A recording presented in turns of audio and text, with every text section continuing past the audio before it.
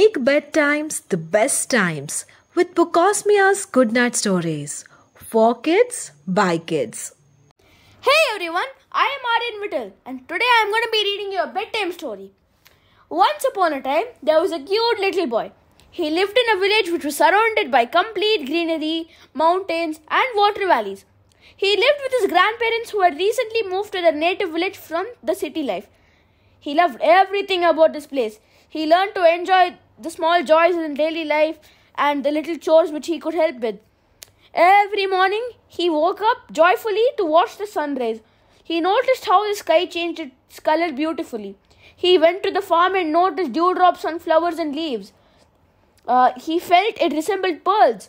He saw the fluffy clouds and shapes and moving swiftly in the sky. Felt the rush of fresh air on his face.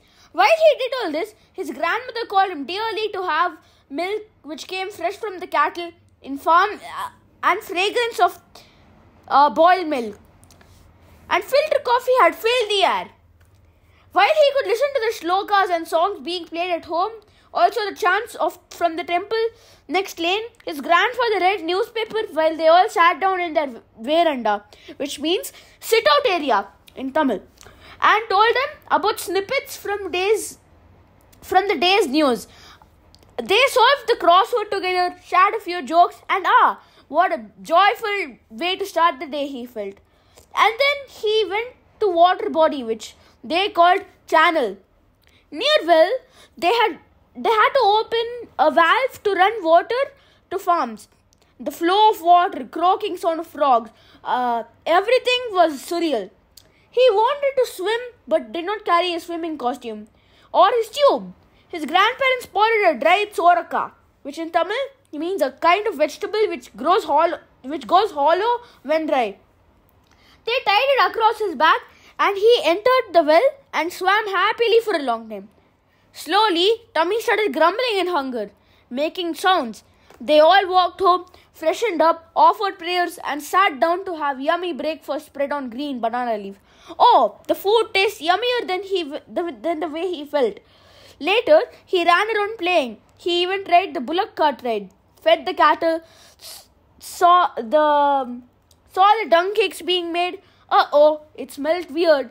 He saw the process of farming and he felt very respectful for every bite of food. He climbed trees and got fruits. He saw peacocks dance when it got cloudier. He walked barefoot on grass and it felt so soothing. By the evening, the cattle's returning to the shed from grazing, the farm produce being packed, sent to market next morning, the workers being paid, and the sky changing colors again. And the sun going down, the moon rising up. They all ate early dinner and played games in the front yard. Dayam and snake ladders were their favorite.